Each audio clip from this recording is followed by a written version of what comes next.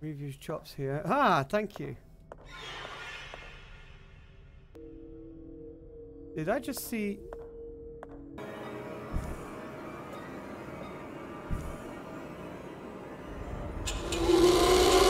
Oh my god! Whoa! Oh my! That was something. Good day everyone and welcome to the MGN channel. I'm your host Cornish and today we're going to be talking about another horror game that has just been released. Now I love classic Resident Evil, I also love Silent Hill. This game has brought back the old school fixed camera angles, tank control buttons, and that game is Tormented Souls. Tormented Souls is a classic fixed camera angle survival horror, inspired by the original Resident Evil, Alone in the Dark and Silent Hill series, with a massive building to explore and a lot of classic backtracking and some amazing puzzles. This really brought back my childhood. Your story begins as Caroline Walker getting a letter from John Doe, a photo of twins, and then you set off to investigate the disappearance of twin girls at the Winter Lake. But as always, these games sometimes goes from bad to worse and foreshadows trauma events.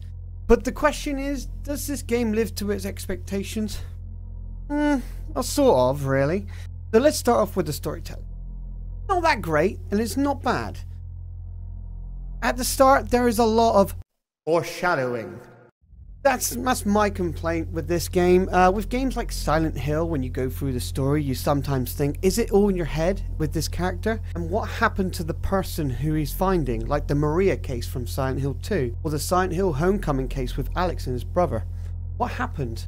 With those games, the foreshadowing was very minimum.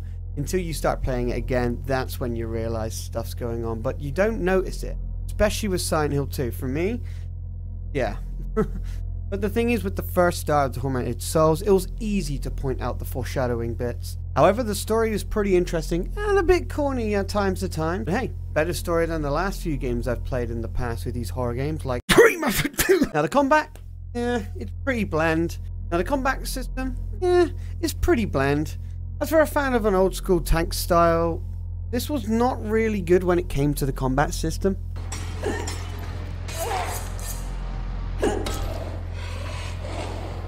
Really?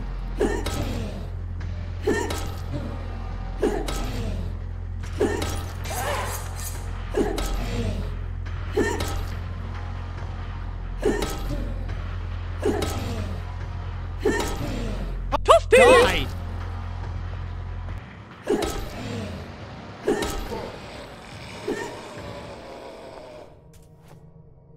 Jesus Christ, I'm on caution already. With stuff like Silent Hill, when you start shooting, you can walk back. On this one, you can't walk back. You can only aim left or right. There's no up or down. It's just straight on. It's basic. So once you get into aim mode, you can't move at all. However, the monsters itself, they don't get a pushback when you shoot them. In fact, I believe it's like over 10 bullets to kill a monster on that game.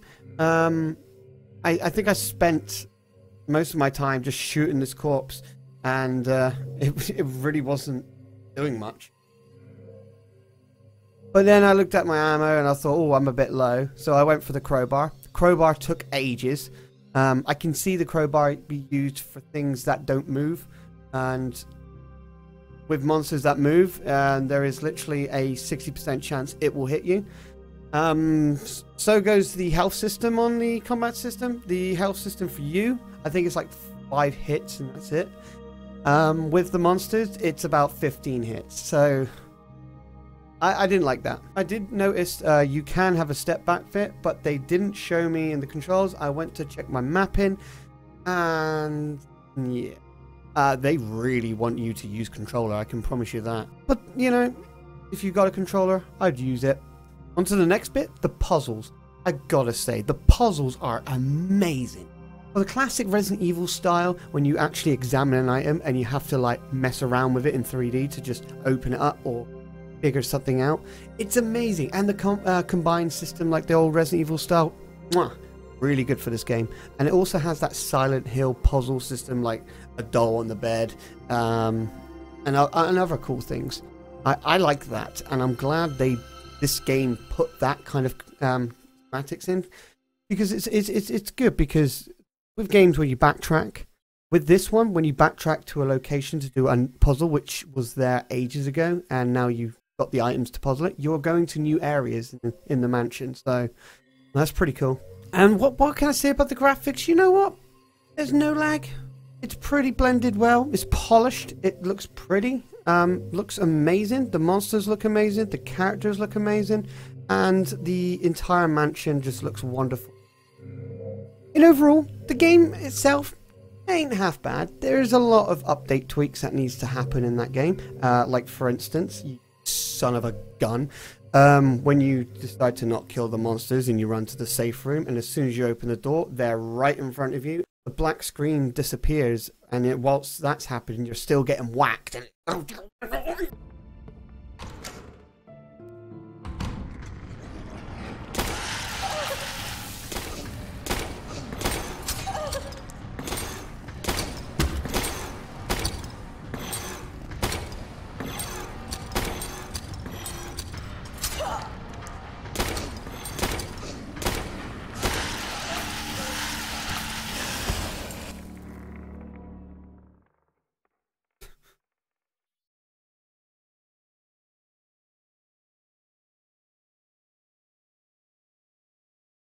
Right.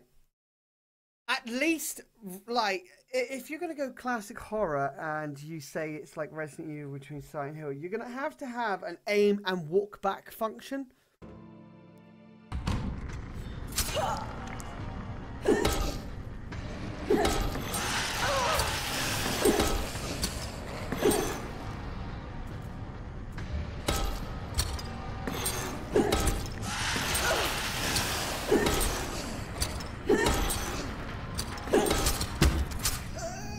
This game's dumb. It really is. Like, if you're gonna put a monster outside, at least make the damage a little bit better with the crowbar. Don't know why you're using an nail gun though. There could have been other weapons like a shotgun.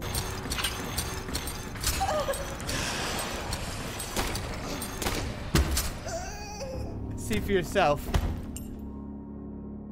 It's not even the classic combat system, it's Alex combat system. The storytelling's pretty weak, but it's not bad. As I said, it's a good thing and it's not a bad thing. But if you're a classic survival horror, you know what? You need to try this game out, honestly. The price is even reasonable as well, so that's a bonus. And that is my review for Tormented Souls. Guys, I do hope you enjoyed this video. We'll be making more soon. I'm not available for Friday and Saturday because I'll be away. If you want to see me play these types of games, I do have a Twitch channel, so feel free to drop by and say hi. And that is it. You guys take care. Cornish signing out.